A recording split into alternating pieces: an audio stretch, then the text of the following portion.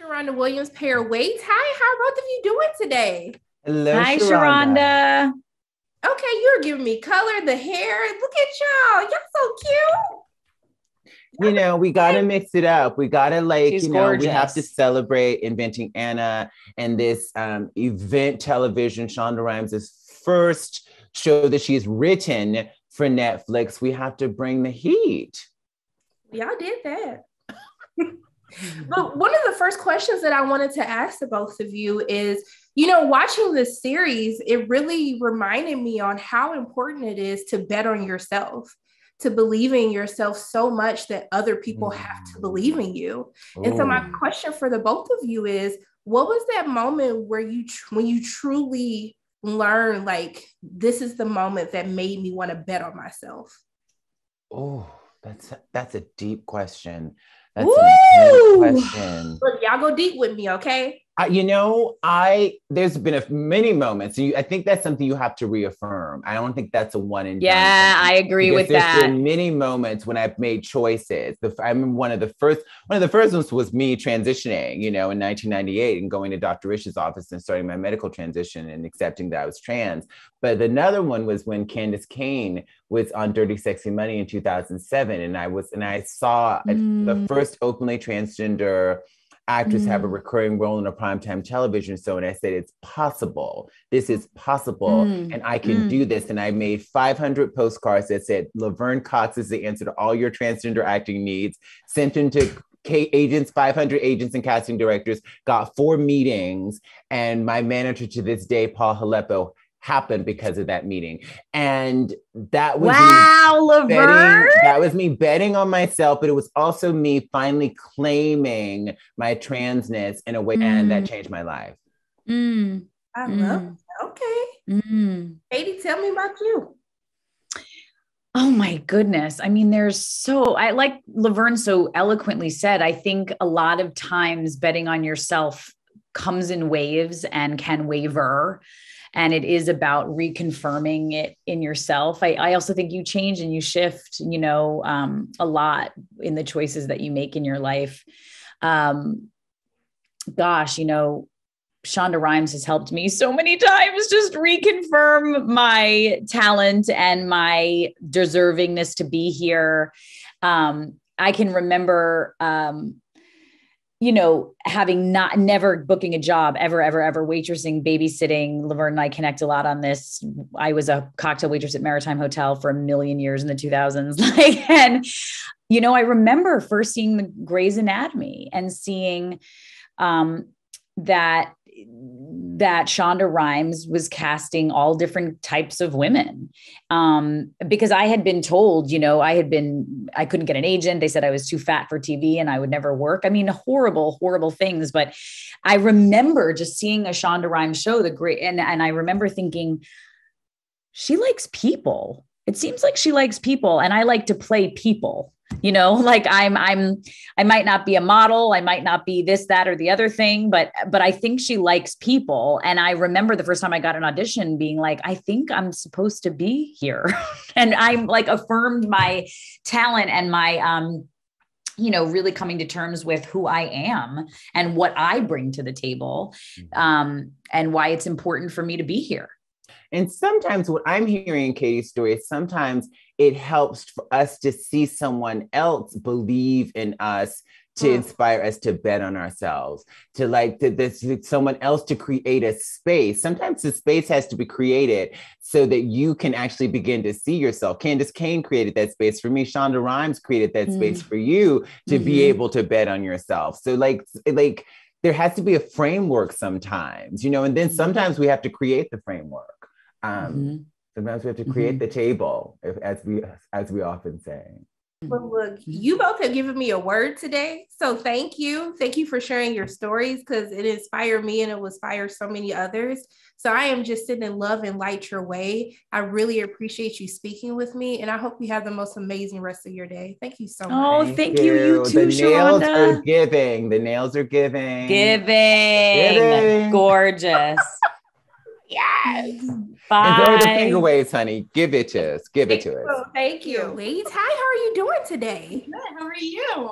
I'm doing good. I like this whole color combo that you have going with the painting. It's hilarious. It's so accidental too, because this is a hotel. And of course we chose, I chose to wear this, like not knowing what the hotel would look like. So yes, we're a vision in Sherbert today. I'm like, no one's going to believe you because of how spot on this is, but I'm going to believe you. Okay. But please believe me. But one of the first questions that I wanted to ask you is, one of the things that really stood out to me while watching the series was about how important it is to bet on yourself. And how, with this woman, she believed in herself so much that she was able to convince all of these other people to believe in her. Yeah. I wanted to ask you, what was that moment in your life, where you realized, like, I have to bet on myself? Like, this was the moment that made me know that I have to bet on myself. Becoming an actor again. Yeah. As a grown-up, I was in publishing. I was an editorial assistant for a science fiction and fantasy imprint, which is a really fun 9-to-5 job. But I was, if choosing, art and books about mages and wizards isn't making you happy, then you have to figure out why.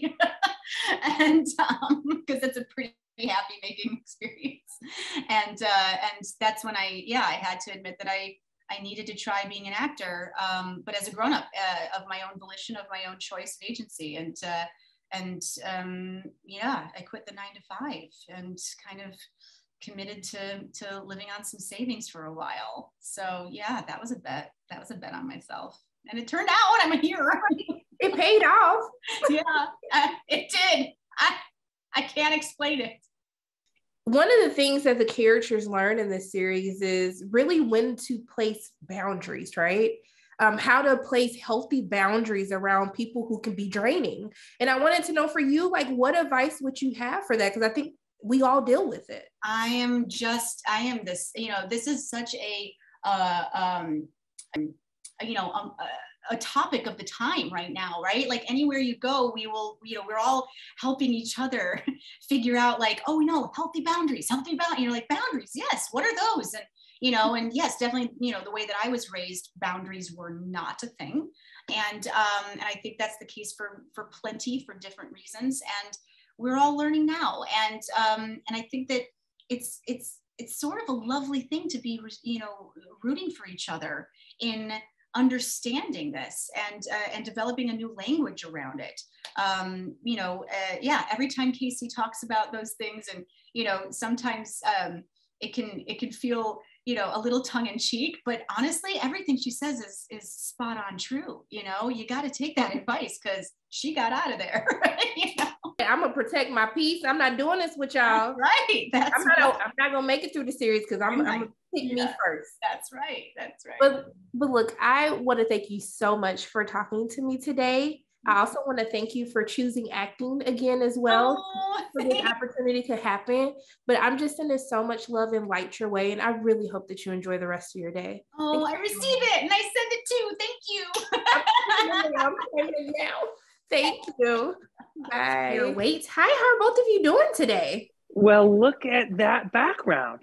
Look, I love to keep a thing going, okay? I have to. Yes. Help it. Going. Thank you. Thank you.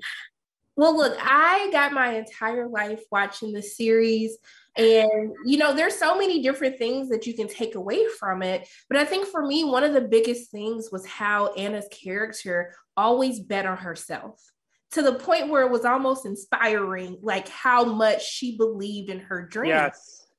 And I want to know for the both of you, like, what was that moment when you truly learned, like, how to bet on yourself? Like, what was that moment for you? I actually think the start of that journey that I am very much still on, I have to give to the show and to Shonda specifically. I remember at the table read, I was shaking in my boots a little bit, and she might have felt it. But she called me over and we had a little bit of a moment, and she said, I've had 3 moments of sort of gut feelings about actresses making a splash. And the first was Katie Lowe's, the second was Sandra Oh, and you are the third. And it really like changed the way I felt I was able to show up for this work, but also for myself. And I haven't really looked back since. She really implanted something in me that I'll take with me for the rest of my journey. I love That's so amazing. I'm so proud of you. Come on. Thank you, baby. Thank you. Okay. I love you. I had the unbelievable privilege, Sharonda, to be on Broadway when I was 30 years old. I'm an Iranian immigrant. I had 2 kids, living on unemployment, and I was starring on a Broadway show opposite Robin Williams.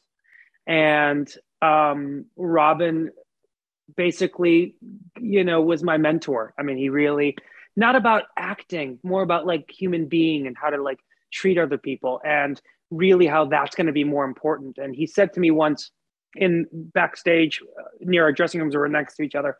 He said to me, he goes, the difference between an A+ actor and a B+ actor is not talent. It's how you treat people. And I kind of latch on to that. Iranians have a good sense of trying to be community members and trying to help one another when we can. And so I feel the more I bet on that and that, the more I bet on myself, because it gives me the confidence to kind of move forward. Okay, y'all better give me some words of wisdom. Got me up. Come on now. We're just trying to keep up. We're trying to keep up with how amazing you look right now. Oh my goodness. Some facts. You got me in my feelings now. Okay. Me too. Arian. Control of this interview. My goodness. Hey, I'm gonna lose an eyelash. Oh, come on.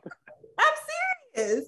I mean, but one of the things that I find very fascinating about both of your characters in the series is it almost seems as though your characters both cling to Anna in an effort for you to escape the real problems within your lives. And I want to know, like, if you can shed some like backlight on your characters, why do you think that they're choosing to ignore their own issues or letting themselves get in the way of fixing their problems while still trying to cling to Anna as a scapegoat almost? I think for Neff, she identifies and is an artist in the same way that Anna is. She's a celebrator of the art, and Neff is actually trying to make a film throughout the process of her knowing Anna. And I think she's running up against the most difficult roadblock there is when it comes to making art, which is yourself. It's feeling like you are an imposter. It's feeling like you're not good enough. You don't have enough. And the lack of resources is also a very real thing. But I think a lot of it does come from a sense of self-doubt that we all have. And there's something electric about Anna's sort of inability to even access doubt. It is not in her orbit at all.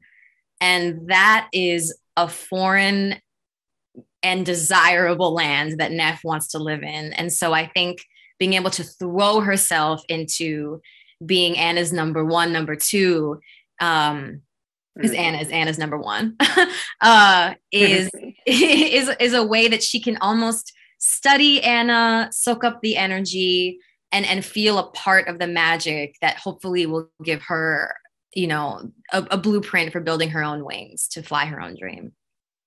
I think it's because, one of the things that Shonda is really kind of going after on this show is how far are you going to go for success? And there's something about how she is so unabashedly confident that you even said it's sometimes inspiring. And as someone, for Todd at least, that's trying to climb the ladder and be kind of like known and or thought of as like serious and not the person that, gets Alec Baldwin's stalker, like, I think there's something really energetic and exciting about what Anna has that I think he just gravitates towards. And to be honest, it seems like everyone that we talk to that actually met the actual Anna says the same thing. There's something about her that's so intoxicating. We were told while we were shooting and she was in prison the first time that she was, that the security guards were wrapped around her finger. They were like, they basically gave her a full carte blanche. They loved her. That's why she got off a little bit early, because of good behavior. So I don't know. She's got something going on. Well, look, I just want to thank the both of you for such a fantastic conversation. I really enjoyed speaking with the both of you. I'm sending nothing but love and light your way. And I just hope that you have the most amazing part of your day. And yes to the Blazer games. Yes, Blazers. I'm here for it. Yes. Come on, y'all.